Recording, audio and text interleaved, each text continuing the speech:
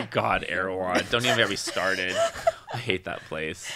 I said it. Include that. Include that in here. It's a ridiculous store. And every time I check out, it's like Wait, so you mean every time you check out? So you've been there more than once. You just made yourself Oh my away. God.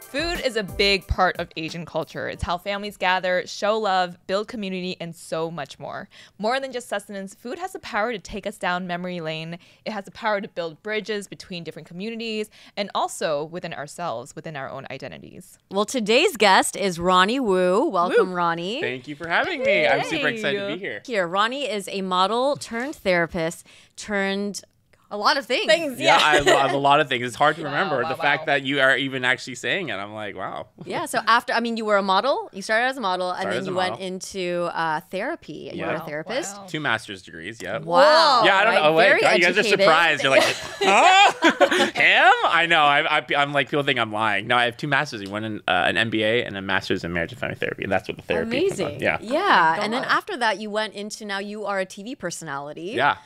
You are also a chef. Yep. And you're also a cookbook author. I am, as of recently. Like, so many things. We can't fit that on a I business know, what card. the heck?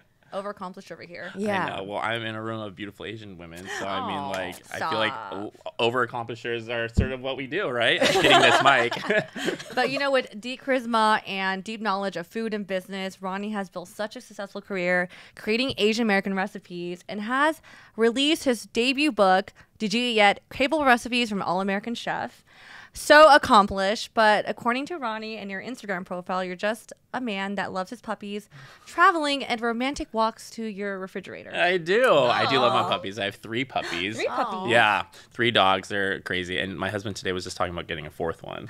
And Wow. normally I'm the irrational one where I'm like, I want like Yeah. more animals. And he's just like, we should get a 4th one. I was like, I don't know. It seems a little bit psychotic, but I mean, I'm not opposed to, like, I love waking up in bed with like smushed by dogs. So I mean, Smushed maybe. by dogs? Yeah. I my like wake up. gosh. I'm like, this is heaven. I was like, this is my life. I was like, it's mainly the dog part that's the best part of my life. So Did you grow cute. up with dogs? No, I grew with a cat. Oh. My mom would only let me get a cat. I originally wanted a bird, and then I realized how Oh. cruel it was to actually keep birds because, like, the beauty about caged, birds yeah. is them flying. Yeah. So to keep them in a cage is like literally preventing them from doing the one that's thing. true. I know I'm still being so dark right now, No, but that's it's true. right. I have a lot of birds on my like arm, like a phoenix and like an Wow. eagle because I just love birds. Yeah. Oh, there's a But- fish Beautiful. too. And there's a fish and some You have a whole zoo on flowers. you. I know, Oh. seriously. Now I want to know the stories behind each of your tattoos. Oh my I'm god, so it would take curious. too long. Well, we are so excited to have you on our podcast today. You were actually our 2nd guest on the video pod. Yes. Amazing, Yeah. yeah. second You guys didn't one. even tell me, by the way. What? So That you were gonna was be on video? Yeah. But you look So, great. Thank you. Yeah, I was you like, show up ready. I showed up, tried to be ready, but I just assumed. But I was like, you never. When I was modeling, one of my like, I wouldn't say mentors, but one of my like, he was like an older model that I came really friend. Not older, like 5 or 10 years older, and he was like someone I looked up to, and he would always be like, you always have to look good because you have no idea who's gonna see you and like who's gonna run into. He sounded like Tyra because that's what Tyra said too. Like, Yeah. you know, you can't go anywhere without dress because he'd always look like perfect. Yeah. And he was always like, you never know who's you're gonna run into or like who in the industry you'll run into. That's and I smart. kind of stuck with me, although it's only like 50% of the time where I care Yeah. because it's too much work, right? It is. So Although- nowadays are like, gosh, having to come on the podcast and like, you know, Wear put on your makeup Yeah. and like wear a different outfit every time. You're just like, Well, we do want to ask you. Let's take it all the way back because I know a lot of your work revolves around Asian cuisine. Yeah. So let's take it back to when you were a kid. How do you remember your love of Asian cuisine starting? I have to say, like, when I think about Asian cuisine now, it's like what I get most excited about when I eat. And then so if I were to bring it back to when I was a kid, it's probably just from the fact that it probably conjures up a lot of memories of just being around the table with my family, like family time. Not that I loved it when I was a kid, because I mean, like when you're a kid, it's kind of boring. Like Yeah. those family gatherings when you're like, and then like all this food is constantly coming. You're just, and like you're sitting there, you're like, oh my God, there's more. Yeah. But then you Yep. look back at it, you're like, oh my God, like we were like really lucky and it was we had abundance and stuff. So I think the Asian cuisine brings up a lot of like memories. And my mom, that's what she cooked. You know, she cooked a lot of like just like stir fried vegetables and a lot of like meats and stuff. So that's sort of I think where it comes in. But I think ultimately like with like just flavor wise, I think it's just the most exciting and the most delicious. Yeah. I mean, if I had to choose one cuisine to eat, it, you know, Asian encompasses a lot. It does. Right. So like I guess so. One type of cuisine, I would say Asian. Yeah. Like- Is there a certain dish that conjures up memories from when you were a kid? In my book, I read about this actually. It's the congee. My mom makes the congee. Wow. So comforting. It's very comforting. Which type of congee?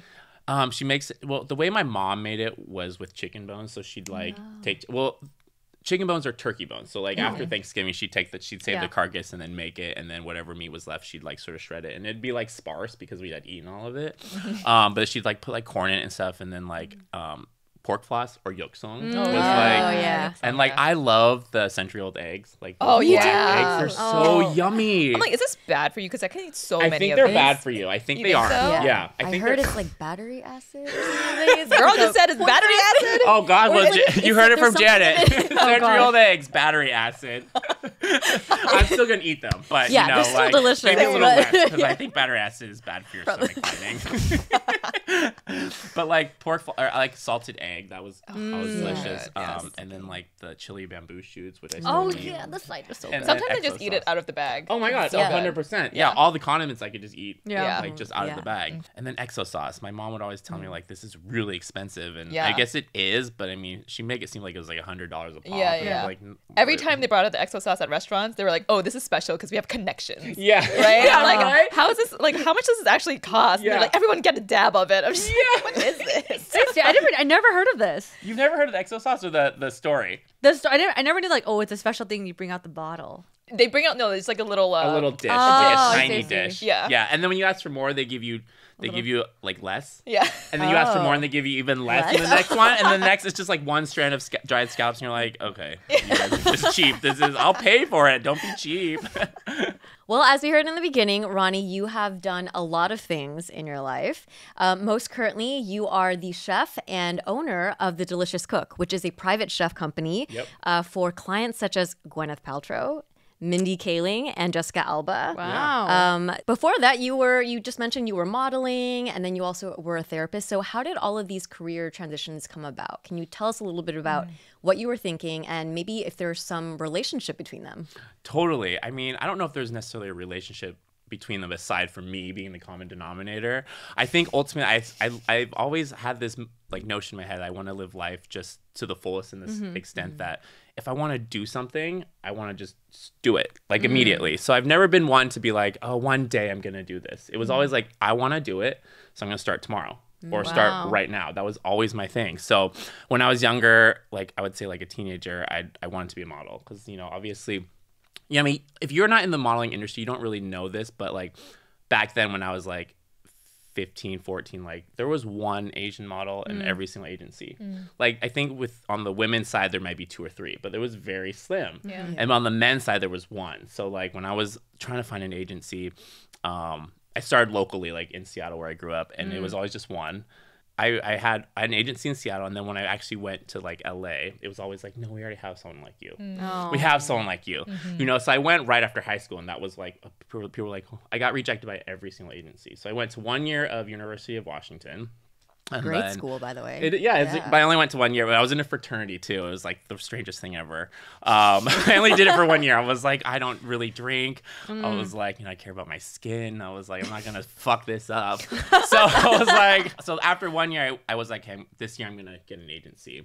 So I moved to LA after my first year, and I signed with Wilhelmina Models. Wow. Yeah. That's very good. Yeah. I love a your huge accent. one. Thank you. Yeah, I used to work in fashion, so I would book models, and believe me, I From was like, Wilhelmina. yeah, Wilhelmina was on our list. I mean, the landscape is different now. Yeah. I mean, because you have IG models and like it's totally different. But back then it was like you had to have an agency and you had to fit certain sizes. Yeah. Like now there's a lot of body positivity, which is great. Yeah. But I think back then it was like you were not a 32-inch waist. You were not between 6'1" and 6'2". Like there was all these sizes. And I was like, I matched those, and it was always like, and I think I went at a right time where they were like short of this token Asian. And so I was able to sign with them. I eventually switched to Ford Models, which I think was the end of my sort of like major modeling career. Cause I think, I switched to Ford thinking it was like a bigger one because I didn't love my agent at Wilhelmina, but then my agent at Ford was really nice, but he wasn't very good. So I kind of messed it up. You always think the grass is greener on their side. Like, you know, if it's working for you, stay with it, you know? And then I went back to school, got my,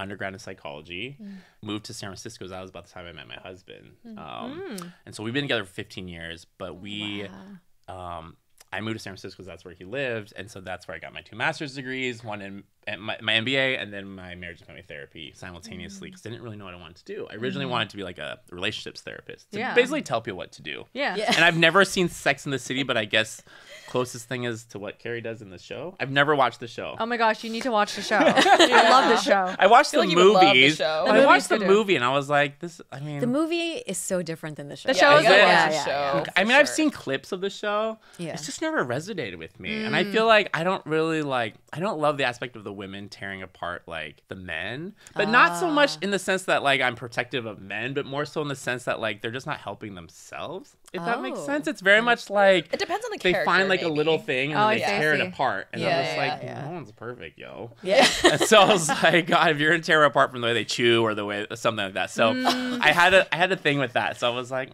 this is just teaching the wrong. I don't know. Maybe I'm just being a. I feel like if anything, it was empowering for me to Was see it? that, I to mean, see that and people loved perspective. it. Yeah. People loved it. Yeah. But I would say, speaking as a trained therapist, That's trained true. professional. That's true.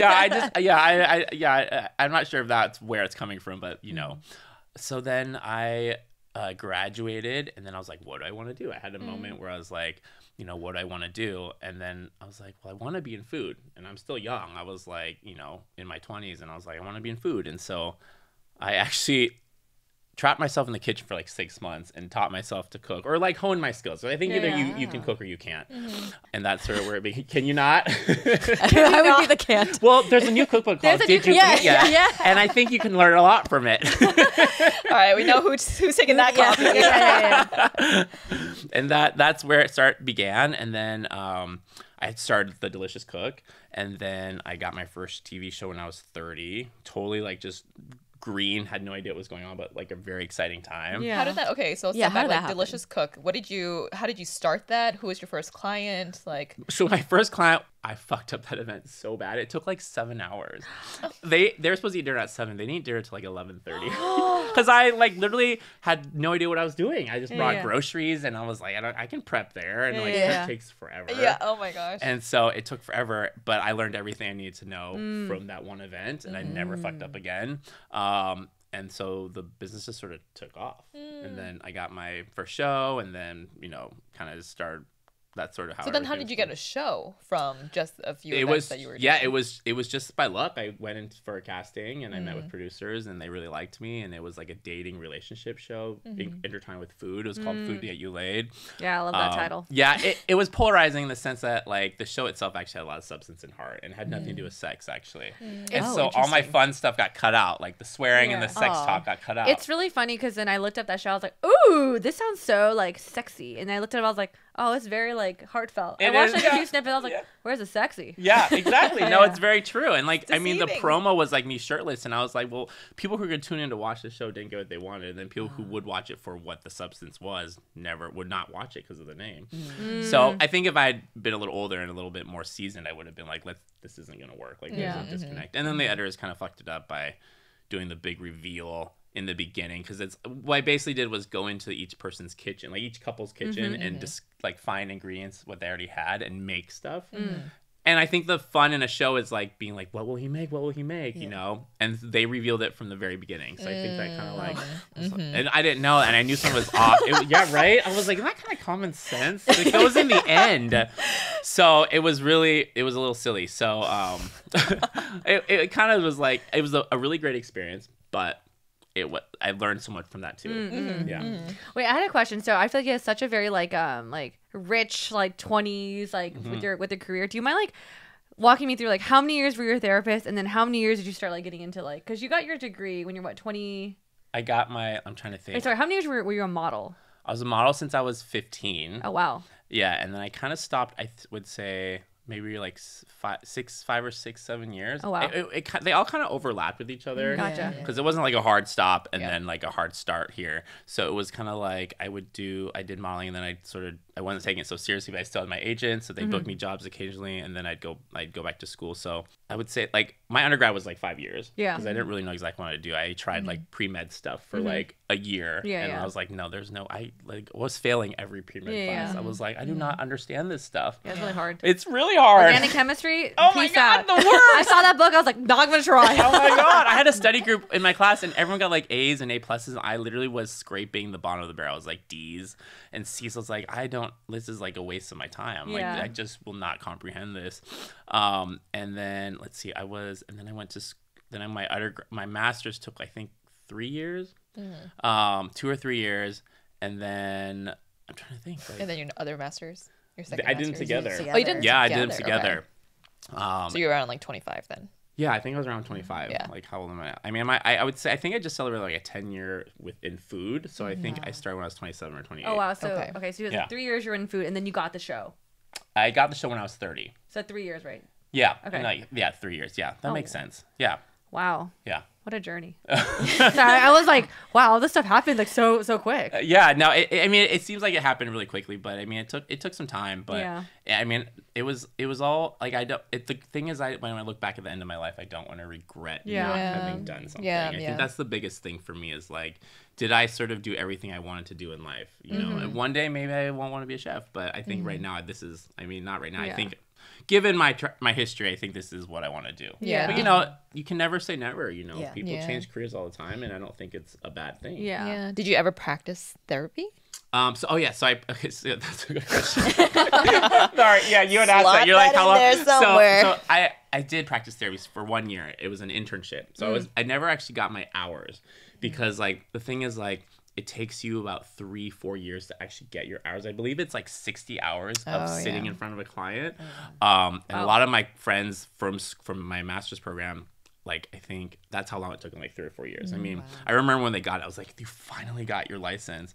But I was an intern for a year at an AIDS and health clinic because I wanted something really intense. And it was really intense, but I also learned that like I'm a little bit too jovial and probably too like blunt in a therapeutic setting. So I think I also learned that I'm probably not the best therapist in a room because I think I tend to also like not connect, but also like get too like ingratiated with like the people's emotions, and I start to feel like I become kind of like friendly with them. Oh, I see. Not like in a sexual way, but I mean, I don't know why. my head we went didn't there. think just that. to clarify that. Yes. But just like I just care too much. You Yeah, know what yeah, I mean? yeah. That's hard. I'm just too big of a heart. Yeah. But it's hard because you have the care, but you also have to somewhat compartmentalize. Yeah. Yeah. That's true. Because it's heavy. Being a therapist is hard work, and I think therapists should get all the respect and you know whatever they ask for in payment you should pay them, but it's because it's like heavy work. Yeah. You know, you go home, you have to carry people's burdens That's and true. like listen, like that's exhausting. Yeah.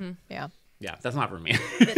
I'll do it with my friends, but I can't do it for people. For a living, yeah. For a living.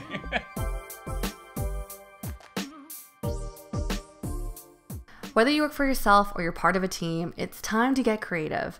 Make your online presence and your business stand out from the rest with Issue.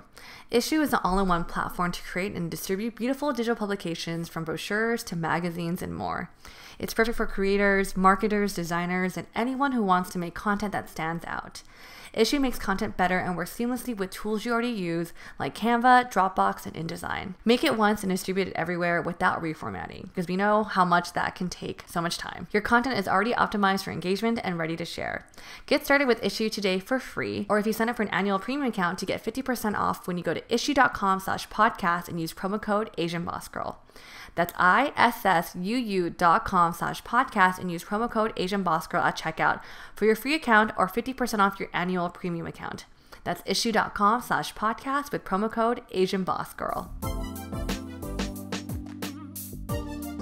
So you share a lot of stories about food, and you also talk about the sensuality of food. What do you think makes food sexy? Well, I mean, I think the most obvious answer to that question is like what person doesn't find someone who can cook sexy?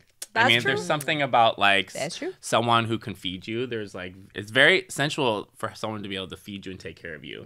There's something like sexy about it, and there's something like really like endearing about like someone who's not your mom, who's like taking care of you, you know, and then like can also like pleasure you like in bed, you know, like there's something about that. And I do pride myself in sort of my relationship with my husband, because I do think like the sexual part of it plays a huge part. And like I think the sex part of a marriage is really important. Yeah. And so I always make sure like that's like we're always talking about it. It's always like, you know, we stay very active. And I think also like taking care of him. Like I find a lot of joy in sort of making sure he's well fed and taken care of, and like getting all the colors of the rainbow and of vegetables, and like his necessary proteins and varying up proteins, and like does he do the same for you?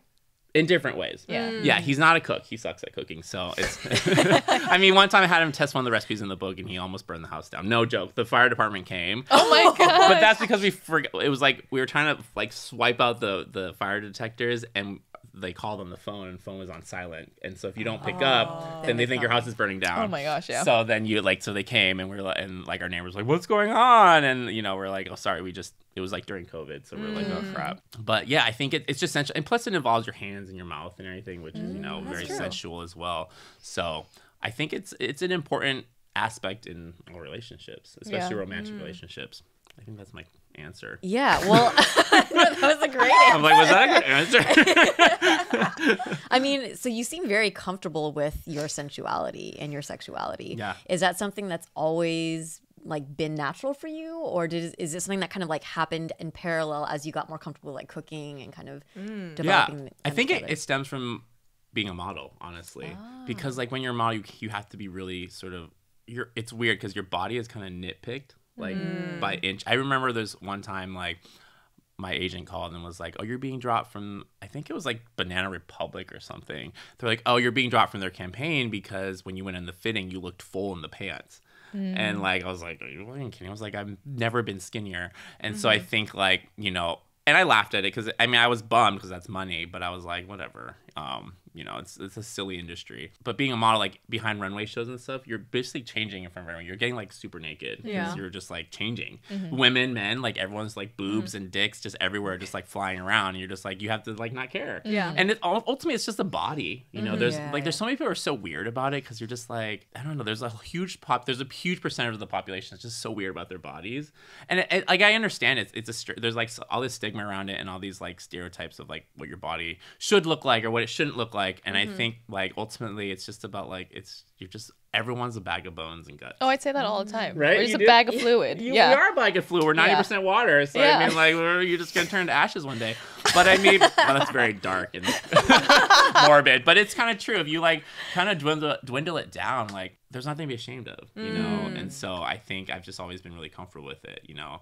Like even around my own family, like you know, like we change in front of each other all the time. I mean, we're not like our boobs and dicks aren't flying around in front of each other, but I mean, that's my new term today. It's just boobs and dicks flying. That's just the term that I'm going to use everywhere. I'm going to squeeze it in somehow in every answer.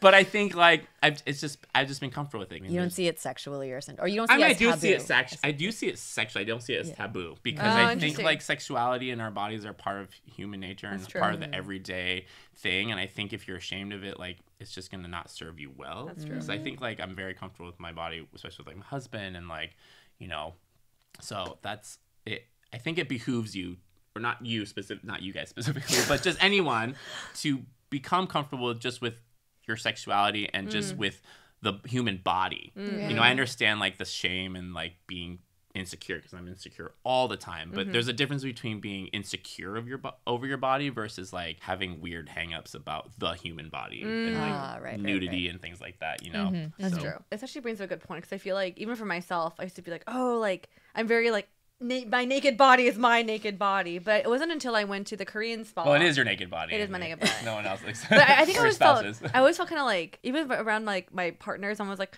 oh, like I felt a little shy. Like, I felt really shy, and it wasn't. And then my partner was like, don't care, you know. But it wasn't until I went to the Korean spa, and then I saw like so many types of bodies around me, and I was like, everyone just freely walking around. I'm just like, me too. And I think it wasn't until then I felt really liberated just being naked. Yeah. And you're like, I think with those moments of like these little exercises that you do, you're like, oh, these are ways I could just get comfortable with the human body. And I was like, yeah. And then ever since then, you're just like dicks and boobs everywhere. Everywhere. But that's true, yeah. Anyway, so I'm just picturing dicks and boobs everywhere. Yeah, it's a great image, right? That's not bad. I just a lot of flinging going around. Where are we going with this? Sensuality, right? Sensuality, yes. Yeah. I do agree with you that you think food is sexy. It wasn't until you put like, using your hands and like using your mouth to get together. Yeah, it's good to use your mouth and hands together too. Like, it's good. You should use all body We parts. should use all of it to eat and everything, but it is and like everything, etc. etc. Yeah, it's true. It's a very sensual experience, right? What are we talking about here? I'm getting to it. Everything. I'm getting to it. But when it comes to food, because one question I have for you is that like, with your background, like for example, but food being sexy, what is something you would cook for like a first date versus like a 1-year anniversary? Like what differentiates these type of occasions with food? Totally. I mean, I think like for a first date, I think it's good to ask like people's allergies and major dislikes. That's so not sexy. Just No, that's not sexy at all. But you don't want to kill eat an someone. EpiPen, Right? yeah. You don't want to put them in an anaphylactic shock or Yeah. send them to the hospital. Yes. Just be like, what are your allergies and what don't you like? Yes. Okay. And then be like, okay, I'm gonna leave the rest up and surprise them. I think like anything, but it's hard to say one sort of catch-all dish that would do it, because I mean it's hard. For me, it would be like a really well-cooked steak. Like if the person likes meat, I would do a steak because I think that's like a sexy and it's kind of like.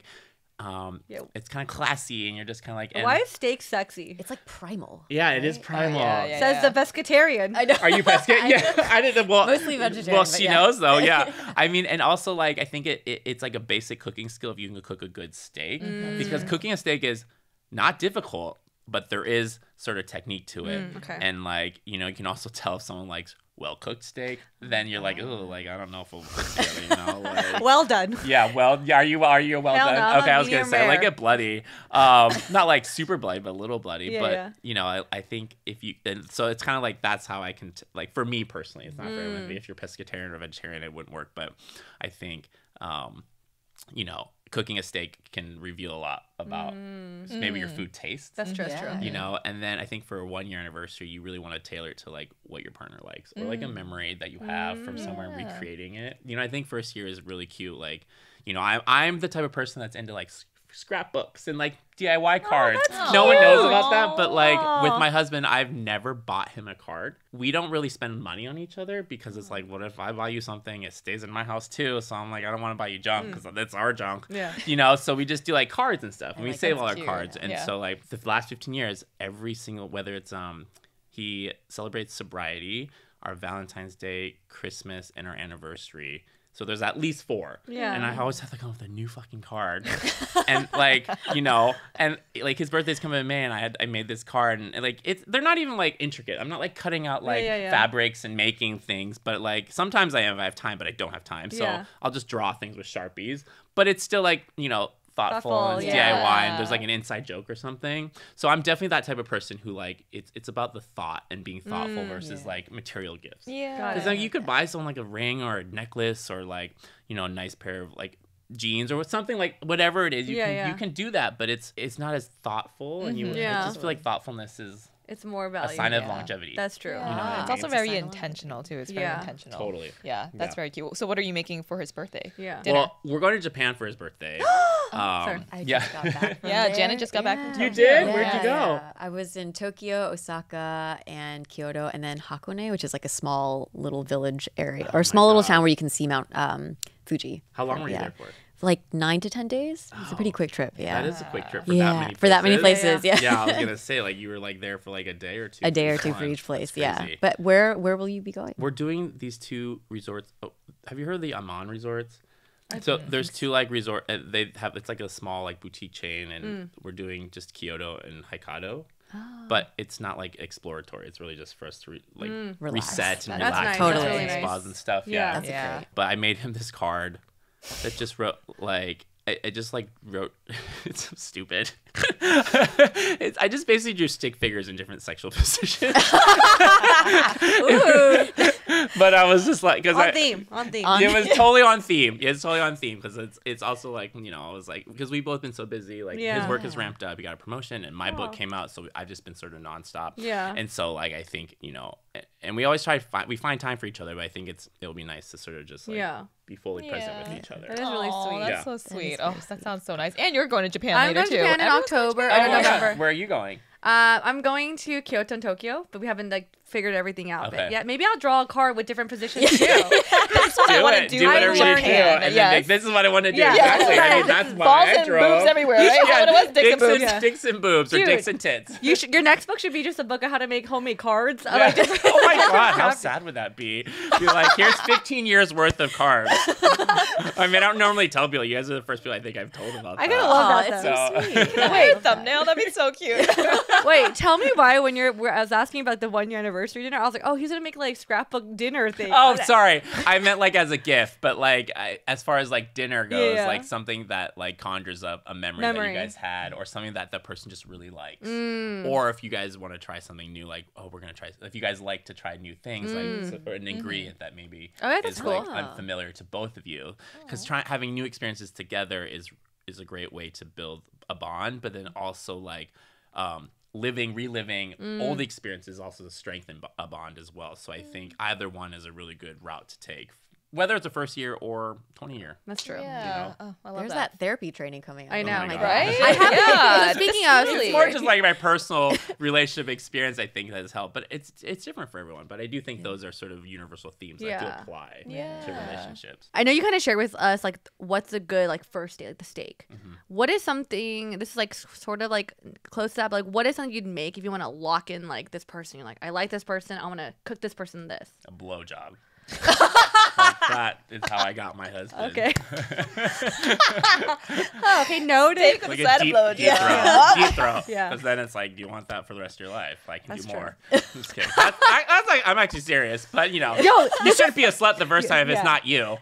Sorry. Like, you know, that's not how you roll. Yeah. Don't do it. This is a side story, but That's one it. time my friend like asked this girl like, what do you want to eat for dinner? And she goes, your dick between two buns or something like that on a dating app. Whose buns? Some like just like buns. She wants to eat it. She wants her. Oh, like Hot dog buns. Hot dog Hot dog buns. buns. Okay, I was gonna say. And I was I like, was like- someone else's buns. I was like, that Like, is a forward response. Oh my Wow. God. Did it work? No.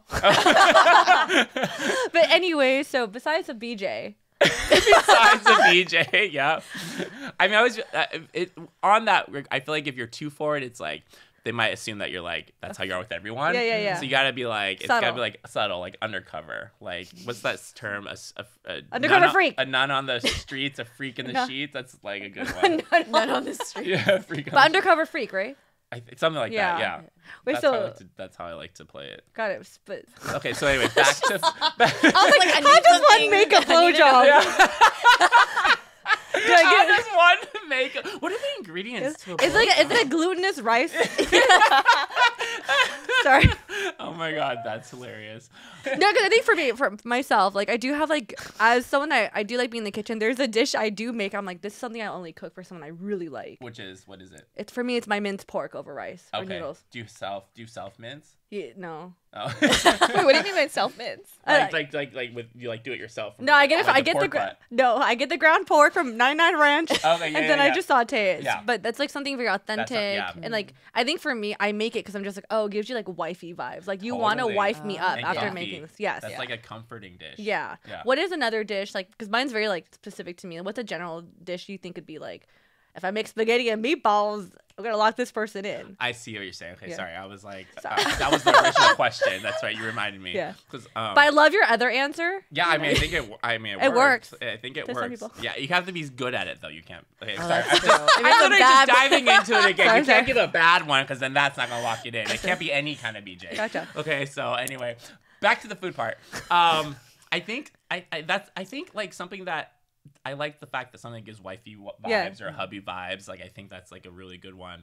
Like and also like not trying too hard. Yeah, so yeah, I feel like I like your idea of the dish because like in my book I have a dish called it's Mama Woo's minced beef and rice bowls and it's similar to that and it's so simple but it's like super comforting you know and I think something comforting and cozy is a really good one but again it's like kind of finding out what they like. That's true. That's how you like lock it in I think just to be like Oh, I heard you like this. I'm gonna make my Yeah, you know, and make sure it's good though. Like, don't fuck it up. Got it. Because then you're gonna lose them. That's true. That's true.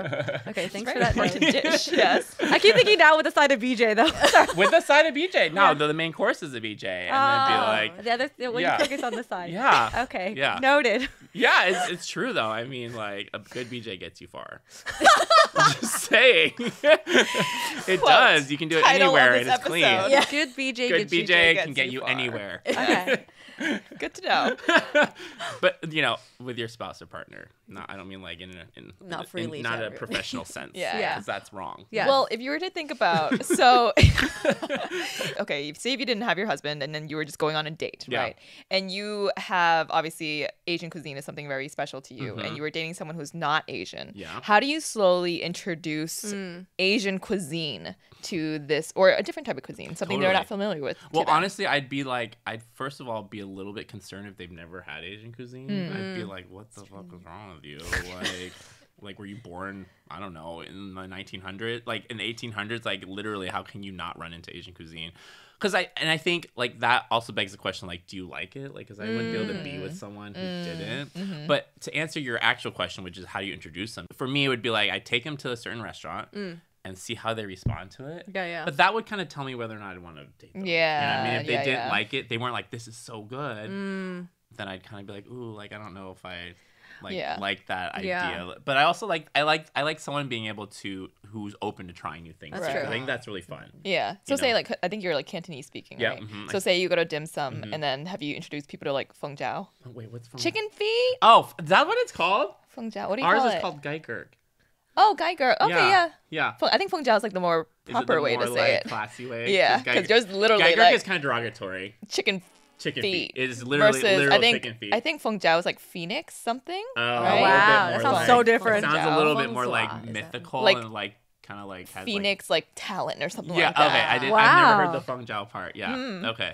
But how do I mean like I just feel like this is chicken feet and it's good. You know, like, Stick it in your mouth. yeah, put it in your mouth, bitch. Like if you don't like it, we're not gonna work. No, actually my husband doesn't like chicken feet. He finds it gross.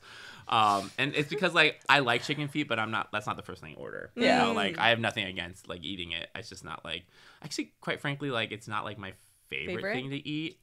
But I don't hate it. Like I would like Yeah. it if it's done well. Would your tactic be, this is really random, let's say someone who hasn't had Asian food, like, I'm going to take you to the most authentic Asian place, or I'm going to take you, let's say, to, like, more like a chain, like Panda. I don't Not to, Like, do you do a slow Yeah, introduction? 'cause or honestly, something I else? don't know. Panda's like an introduction to anything. It's just like I know. sugar and breading. I'm not going to lie, but Panda's very good. But, I like Panda. yeah. No, I'm not dissing it. Yeah. I like it when it's good. Sometimes you can get a bad batch Oh, where it's yeah. like too much breading. Yeah. You know. But would you, like, kind of just make it as authentic, like a mom and pop, like, Asian restaurant, or more like, kind of like a chain, you know what I mean? Mhm. The gritty version or the clean version? Probably the gritty version, just because I mean, like, it's not about easing them into anything. It's not like I'm That's like, true, that's true. showing them like something really dark. That's and, true. Yeah. Like disgusting. That's It's true. like it's this delicious cuisine. Like I'm just gonna like dive right head in. Yeah. You know what I mean? So I mean, like if they have to be eased in, then I'd also be like, what the fuck is wrong with you? That's true. You know what I mean, right? Yeah, yeah. is a So, good because I mean, like, so much of our relationship, at least mine and my husband's, revolves around eating. We eat 3 times a day. You know, if we're on vacation, so much of our vacation is spent, I don't know about you guys, but spent looking for restaurants and like Yeah. street food, like just throughout the day, like finding cute little snacks and like places to sit down and have like a drink or some, you know, boba or something like that. And it's like, if they don't like that kind of stuff, Yeah. it's like you're doing it by yourself and that's kind of boring. Yeah. You want someone who had to have, like I always say, you want someone who's like the opposite of you personality wise, but like has similar interests. Because I think that's important because you do things together, but you also want to have things to talk about. So if you have different perspectives on things, True.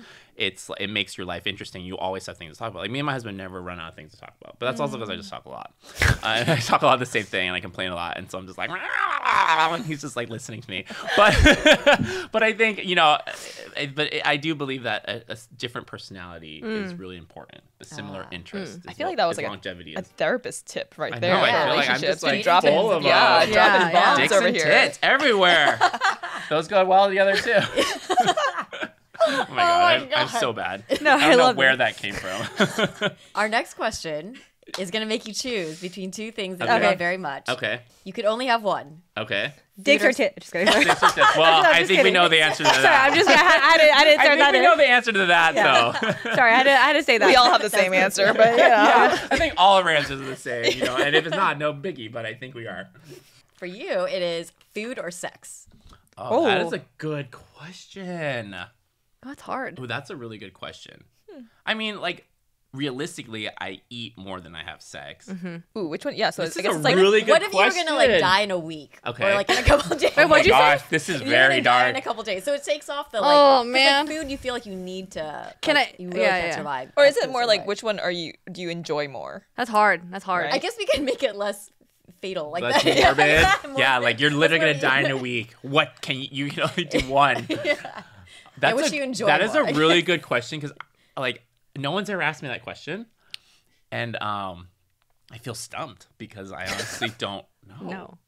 Shout out to our Oh. outliner That's or a- editor. Really good question because honestly, like, You have to pick. but I have to pick. have Yeah. to pick. This actually was a question on Friends too. The show. Oh, I think I remember that. I don't episode, remember yeah. that episode. Okay, I guess food because I guess food. No reason. I mean, I'm like, because I honestly think they're both really important to Yeah. like Yeah. a happy life. Yeah. So it's like 51% food. 51% food, Okay. correct. Yeah, that's a good way of 51%. putting it. But that's only small. because I'm being forced to choose because I'm gonna That's die true. in a week. So like, but I think if you're about to die in a week, sex might be the last thing on your mind. Because you're like so tired. Yeah, Or you're you tired. just, It'll like, tell you I'm what you're gonna dying die. of, but yeah, like Yeah. you're Die like anyway. Why do I need to feed myself? I should just live. just be a the big central- whore. Yeah. Just like big open hole.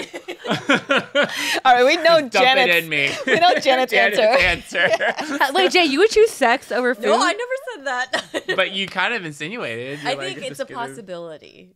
well, give us your. Give it Okay, cum dump, just like. wait, what would you Ultimately, choose? I am also, I'm a practical person, so I probably would choose food because I feel like it's higher up on the, like, what do you call that? The live? pyramid of needs. Survival? Survival, Yeah, and you do it more often, obviously. Like, Yeah. no Wait, one really has sorry. sex 3 times a day. And they're just like, I'm lost. I need to have sex. Like she said, the survival thing. Yeah, like. Sorry. Yeah, that's really. Funny What would you way of pick? putting it. Yeah, what would you pick? It's really tough, but I would choose food. Okay. I think the reason why is like when I'm craving something, you have something so incredibly good. It's a different type of feeling that you get when you're then getting an orgasm or having sex. You're like, holy shit, this is so like it's a different feeling. It's a different feeling. They're both great, but it's a different sensation. That is Yeah. true. Like that is true. when I eat something so Well, amazing, obviously, are you eating with your like bottom hole? It's a totally different. putting food totally into. different That's true. sensation. I also really love food. Like when Yeah. I eat something that it's just like hits all my like taste buds, it just hits. Totally. I understand what you're saying though. Yeah. But again, they're both They're very different. things that are I think like Because yeah. when you're craving the other one, it also hits very well It too. totally hits differently too, especially when it's really good. It's Yeah. just like like that's better than Stuff. other stuff. Yeah. That's a really good question. Yeah. Wait, but good what thing I'm about- not hopefully I don't die in a week, but that's a good question. That's literally like the only question that's ever stumped me, I think. Oh, well, now you know an answer to it. Yeah. If I someone know else. the answer to it. Well, you Well, I said guess food. 51 You said 51% food. food. That's true. That's Yeah. right. But I'm kind of like taking it back because then I'm like, oh, You should ask your husband and see what he says. I know. I'm sure he'd say food because like I'm the more sexual one than he. Ah, I is. see. Yeah. And you make amazing food for him, I'm sure. So, Yeah, he's like, yeah. well, I think I make amazing sex for him too. I do a pretty good recipe for a blowjob too. So I'd be offended by both answers. I'd be like, he'd be like food. I'd be like, what? And he'd be like sex. I'm like, what? So I'd just No be right like answer, so yeah. angry he can't win. Helen hasn't answered this question. It's sex, true. for sure. Oh. Just kidding. I'm just kidding. I was gonna say finally a Food. very clear answer. Wait, I Food. thought you choose sex. I mean, they're close. They're right. 51%, Yeah. 49. Oh, I see. 49. You know what? Have Maybe sex. 52, 48, but you You know what? I mean, You just have sex while eating. yeah, do but that's not, but you can't do both. But yes, that's You sounds can like do- a Wait, is it fun- like Can't you do both? physically not possible? Yeah, you I can. mean, you can. Yeah. Yeah. I've ever done that. Have you ever done that? I'm trying to think. Oh my god, that's your next. Maybe book. maybe there's like a layover, but not like at the same time, like deliberately. A But maybe layover. like Yeah. at the end A of me break? eating something, like me Okay. at the end of me eating something, we start the Oh, other I see, I see. activity, Oh, but okay, not yeah. like a deliberate like I'm gonna eat this like burger while you throw it in me. You know what I mean? Yeah, like yeah, it's just, so I think or like sometimes you can incorporate food into sex. Oh, yeah. yeah. I think it's more like a foreplay or like kind of like aphrodisiac-y thing. Yeah, totally. Although I'm such a neat freak that that Oh, freaks yeah. me out. Barring that it's like in the shower where I can just be washed off. I'm like, I don't want like food in our bed. I don't want food on the floor. I don't want like our dogs licking us while we're doing this. Like it's weird. So Yeah. I'm just like, but yeah, you could tell. Remember when Jessica Simpson had that edible line of products? Do you remember that? The Where- edible panties? Not edible panties. She'd like it was like a foam or a mousse or something. Anyway, you'll look it up and you'll be like, oh, it was so weird. I remember seeing her on a show and she'd like squirt in her hand, she'd eat it, and it looked like she was eating like mousse, like hair mousse. Oh. I'm surprised you guys don't remember that. We'll but look it up for yeah, sure. look it up. It's very. I think weird. Cardi B has a line of whipped cream. Does she? Yeah. Huh. It makes makes sense, sense. though. That makes sense. That's Yeah. very on brand for her. Well, let's talk about your book. Yeah. Yes. Your debut cookbook. Yes. Did You Eat Yet? Love the title, by the way. Thank you. It's such a good, like, inherently, there's so much love in that title. Yes. Totally. That That's I what think, I wanted. yeah, from like an Asian perspective, it's like, oh yeah, we get it. Yeah. You know, that's a great, great title. Tell us a little bit about the book. Yeah, the book is. I'm super excited about it. I'm like, it's one of my. It's like probably the project that I'm most proud of, because I think it embodies like everything that I wanted my first cookbook to be. I got the best editor. She's actually Asian too, and she just like got it, you know. And I feel like she just understood my story. She understood my vibe, and she even said, she's like, this was the easiest cookbook that I've ever made because you just had this very clear vision. And I was like, yeah, I had a very clear vision, and I really wanted those stories to really convey like a happy tone, but also like have some substance to it. Yeah. And then the recipes, I really wanted them to be like simple enough, but not like so simple where you're like, this is insulting simple. You know, some recipes are like, just add like, you know, roll peanut butter in a, like if you make ants on a log, you know, like Oh, it's yeah, like, that's so stupid. Like I don't need to be told how to make something. So not that stupid, but things that were like things you could integrate into your weekly arsenal of recipes. That was what I really wanted. And I wanted a wide array of chapters. So we did like breakfast all the way to dessert and everything in between. So it was exactly the book that I wanted to make, and it's just been a lot of fun to sort of promote it and talk about it and have it out in the world. Yeah. What are some inspirations behind some of your recipes? I really wanted things that combined my Asian heritage, but also kind of like updated with my American upbringing, and then also travels around the world. So it was really much just kind of like, I think the biggest inspiration was really like, what do I like to eat? Because I feel like a lot of my friends and people that I'm around also eat similarly. Yeah. So it's kind of like, what is sort of this updated palette that we're all sort of, that we all have? Because I think the more that, you know, I think our generation, it's like, our palates are just a lot more updated, you know, and I think we just are open to more things and open to different combinations. And that was sort of the inspiration behind it. And the stories I talk about, like my husband and I talk about my family members. I just talk about, you know, my likes and kind of joke around as well. So Yeah. it's What's just like kind of a an little bit of everything. interesting backstory behind one of the recipes that you can share with us? I think one of the backstories, one of the recipes is like, I have this chocolate cake that I make for my private company, my private chef company, The Delicious Cook. And it's like, I've never like revealed it, but then I finally like actually share it in my book. But I think every recipe has kind of like a backstory or like I'm trying to think, like a significance behind it in a way, like whether it's an ingredient or something like that. So Yeah. I feel like viewers should get the book and Find out for yourself. Like, you're trying to make me reveal everything. I really want to see this chocolate cake now. I know. Now I'm It's curious like a about flour that. chocolate cake, but it has like a secret ingredient, which again, you'll have to get the book to find figure it out, Well, yes. you ladies will have it, but I mean, Yes. anyone who's listening. Yeah. Well, you call yourself an all-American Asian chef, right? That's part of the title too of the book, right? Yeah, the subtitle. What does that mean to you? Totally. Well, I think I really wanted to redefine the definition of all American, because I think, you know, like maybe 10 years ago, it was like all American, you know, you'd think of like a Ralph Lauren ad or something, like just all white. But I think like an all American person now is very different. You know, I think it doesn't mean one type of person or one race. Like I think so many different types of races can be all American, and we're kind of all becoming a melting pot too. I mean, everyone's a little bit of everything, or at least starting to be.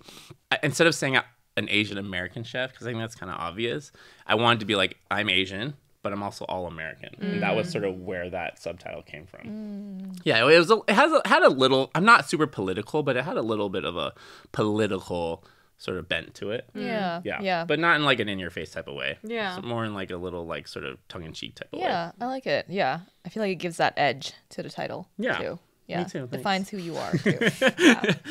Yeah, and I think growing up too is always like, you know, you're kind of being fed like all American is like white. You know, and it's like, well, no, I'm very American. You know what I mean? Like, and it's not saying you have to be born in America, but if you are American and you feel like you really relate to being American and like then you're all American. I don't know, like it's your own definition of what you want it to be. Yeah. I mean, all American is a very general term now. So Yeah. Well, speaking of, the blend of your cultural upbringing, focusing specifically on the Asian side and interacting with others who maybe are not as familiar with that type of like culinary background. Right. What is like one type of Asian food that you think everyone should try? If they haven't, if they are more kind of a Panda Express is like the most that they've had. I eat other Asian food besides Panda. So you only eat Panda Express? Beijing beef all the way. Crispy shrimp. I haven't tried it yet. I know, I get all the ads, right? Yeah, I get all the The ads. billboards. I'm like, But I'm very skeptical. I'm like, it's gonna be one of those tiny little like bay shrimps that Yeah. are like covered in like Breading, breading, all and breading. just, like sweet sugar sauce. Watch it be amazing. I know, it's gonna be like, I'm gonna like follow up with you guys like, it's so good. That's a good question. I mean, there's so many like great dishes. I mean, in every single type of Asian cuisine. But I guess if you had to choose, probably like Vietnamese, maybe. But again, that's like splitting hairs because I know, feel it's like so hard. every single like type of Asian cuisine has their own dishes. But Vietnamese tends to be like one that's like universally like it's the flavors are subtle. It's a lot of there's a lot of sweetness in it. So maybe like obviously everyone knows pho, but like like a vermicelli bowl or something like that. So that's that. I think again that's a tough question. You ask the hard hitting question, sex or food or what's the So I think that would be my if I had to answer that question. That would be my That's answer. a great one. That's a great one. Well, what about a dish that everyone should know how to make? Even for someone like me who doesn't like the microwave is like the thing that I use the most in my The microwave. You're talking to someone with its own. I love the microwave too. It's great for reheating food, and melting butter when needed. What is a dish that everyone should make? I mean, again, that's a hard question because like I love so many different things. But are we talking about dinner, breakfast, dessert? Like, Ooh, you can choose whichever like meal is your favorite. What do you think is lunch like a and dinner. I actually don't eat. I don't actually eat like a full-on lunch lots of times just because I'm like it's like breakfast and then I kind of like glide through the day and eat snacks and like I eat little piecemeal stuff and then dinner. So I think for dinner like I think if I had to stick with the basic like know how to roast a chicken. Is that Damn. doable? that's all. I was like, I think That's You went complicated. hard. I know that's like I thought so Ronnie'd be like vanilla. fried rice. Fried But that rice. is- I mean, like something that's like universal though. Yeah, It's I like because see. fried rice is delicious, but I don't think it's as useful as knowing how to roast a delicious chicken. Right. I'm thinking more in utility and like what can really be sort of like whether you meal prep or not. Like a roast chicken can you can spread it out or you can have it all in one night. And it can go with everything. It goes with fried rice. It goes with noodles. That's True. You can put different sauces on it to make it have different flavor profiles. Yeah. So I think roasting a chicken is really important. Like because a lot of the recipes actually not a lot of them, but I have a whole chicken chapter, and there's like a lot of the recipes involve cooking a chicken as the base. So there's one recipe is like spatchcocking a chicken, which is basically like butterflying it and then roasting it and then putting like an orange sauce on it, like kind of like Panda Express, but like healthy, like not all the sugar, but it's like a healthier version of the sauce, made with like real orange juice and like honey and like as a sweetener, so things like that. So you'll like that one. Okay. I know you'll love that one. Time to upgrade. Upgrade, yeah. Time to upgrade. And so I think like roasting a chicken. How did you learn how to cook? You said you just like were in Kinda a room like for just- 6 months. Yeah, and- just in a room. Just like lock myself In in a my kitchen? bathroom and just Yeah. like I'm gonna learn. I lock myself in the kitchen. When I say lock myself, there's no door to it, but like like pretty much like spent my time in the kitchen, and just kind of learned. Like what? like, Are you, taught YouTube myself. or? So there's this. So I did follow this like sort of like outlined program. This wasn't when YouTube was huge. This was like when YouTube was sort of like still Just coming up, YouTube, yeah. you Yeah, know. yeah. And so because this was like 15 years, I would say like how long? I was like 12, 13, 14, 15 years ago. And so there was this like sort of online program that kind of laid things out. It wasn't super extensive, but it had like sort of the different bullet points of what to cover. So I kind of like followed that. And then I sort of just like also taught myself at the same time. Does that make sense? Yeah. It sounds really... I feel like one of the barriers with cooking though is that sometimes you have to buy all the ingredients just like with the potential to just fuck it up. Totally. Which is, it's like that. I think that's my barrier sometimes. Because you don't want to fuck up the expensive ingredients. Yeah. Like you're paying so much for shrimp or steak, and then you're just gonna try it out. Totally. But I mean, it's like a one-time deal. That's you know, true. like if you fuck it up, then you won't fuck it up again. You know? That's 'Cause, true. like, yeah, that's how I feel. But again, like, yeah, there's restrictive barriers as well to maybe someone who might not be able to, you know, like afford certain ingredients and stuff. And you definitely don't want to fuck it if you're really like splurging on certain things. Yeah. But, you know, if you have a shit ton of money, then just like buy to whatever Erewhon. and try. But yeah, go to Erewhon. Oh my God, Erewhon. Don't even get me started. I hate that place. I said it. Include that. Include that in here. It's a ridiculous store. And every time I check out, it's like Wait, so you mean every time you check out? So you've been there more than once? You just gave yourself Oh my away. God. Okay, so I've been there like 3 times, no joke, in my entire life. It's literally right next to my gym. Yeah. So it's like Studio City has Equinox, and then Erewhon is literally like next door. Yeah. So like I'll deliberately go to a different, like drive to go to a different store on my way out just because I don't like it. Because I tried it. I was like, oh, it's like so expensive. And then I always find I always check my receipts, and that's like a habit I picked up from my mom. Yeah. But I always find random stuff I didn't buy on there. And I'm Oh, just like, really? why the fuck do I have this? And what is this? And it's like, I think they just assume everyone's like super, super duper, like don't care about their money. Like they're that kind of rich. Yeah. And I'm just like, They throw in random things in your. yeah, sometimes Isn't that they'll illegal? literally scan things that I did not buy, and I'll go back and be like, can I get this refunded? And they'll be like, I was like, I didn't buy this. And they'll be like, looking at me like I'm like poor. And I'm like, well, even if I was rich, you still shouldn't be doing this. Whether, you know, it's principle. Yeah. That's how I am. No, I feel it's like- a principle that counts. I'm talking to myself all the time because I'm definitely that person that's like, you overcharged me. So can I have my 50 cents back? Like, I don't care. I'm like, money yeah, is for money. sure. It For adds sure. up. I agree. No, because it's funny because is it Erewhon? Who Erewhon. cares? Erewhon. It doesn't matter. I hate that place. I know. But anyways, I'm on the same boat. I walk into Erewhon just to compare prices to be like, isn't this crazy? Yeah. This beef is $12. I know. Just to look at It's it. so expensive. It's gougey. Gougey. Yeah. It's like price gougey. I like hate it. I've never heard the word gougey. I know. Me neither. But I use it all the time. I literally use it all the time. Well, Ronnie, besides a disliking for Erewhon, what is the message that you hope to leave with your audience or people who either read your book or watch you on your shows? Yeah. Like what is your, I guess, the message that you want to leave? I ultimately would like to take away like the sense that like, I don't know. There's so many.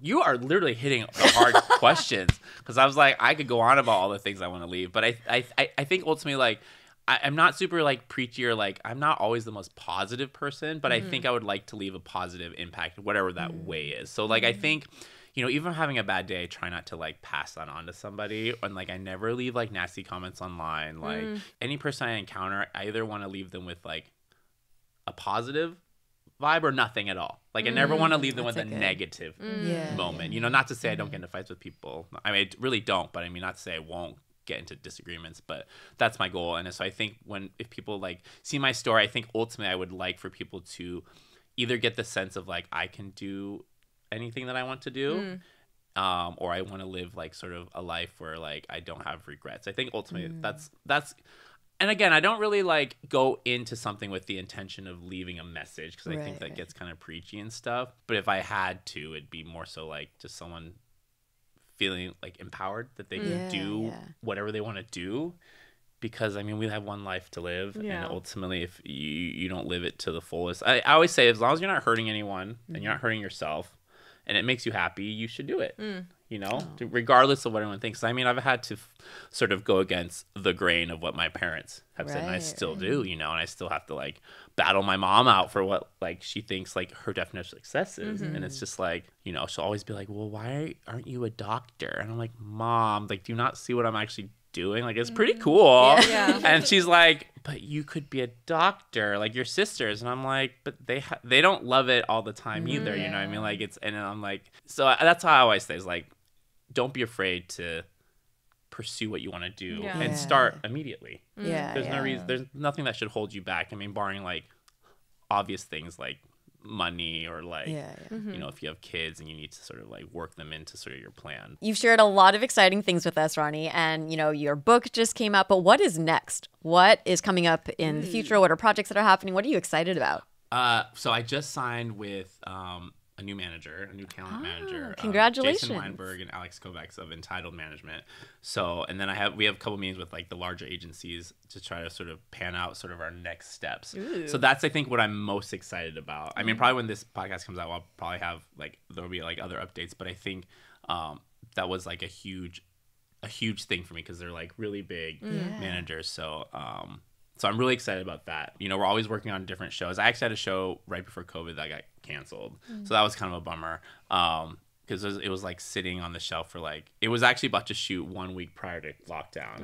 And so we almost had it in the bag, but that got canceled. And so, you know, we're always pitching new shows and I'd love to have a second cookbook. Yeah. You know, so it's right now it's about focusing on getting the word out for this first cookbook and then hopefully working on a second cookbook and more television. I mean, sometimes I'm always like, what do I think I look back at sort of my career and I go, I've been able to like do all these really fun things that I never thought I'd be able to do. Yeah. So like trying to appreciate that, but then also being like, actually like now moving forward, like I just want to keep doing what I'm doing, you know? So I think trying to realize that my life is kind of where I want it to be. I just want it to continue being this way. That's really nice. That's great. And trying to, it's a hard thing to do, right? Because we're always trying to looking forward to the next thing. We're always like, you know, trying to think like, what's our next thing after this? And it's very stressful. So just trying to like be present with what actually has been done and what's been accomplished and also what's happening right now. But to answer your question, I totally, again, I'm a bumbling fool. But to answer your question,